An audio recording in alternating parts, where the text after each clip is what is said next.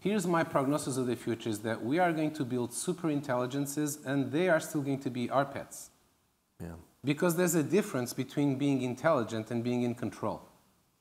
Right? I think the primary mistake that people make when talking about AI, and this is a very natural mistake to make, we in the field made it in the early days, is to think of AIs as being humans in mechanical form.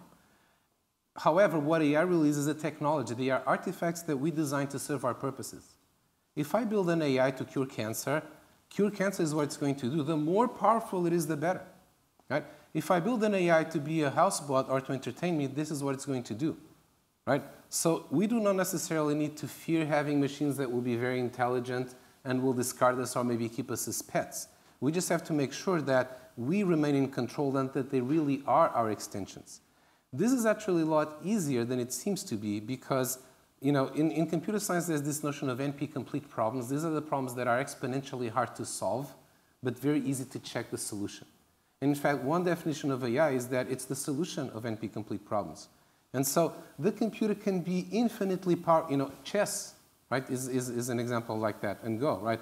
The computer can be infinitely powerful, and that's not a danger. We just have to, first of all, tell it what its objective function is, what the bounds are, and then we have to be able to check the solution.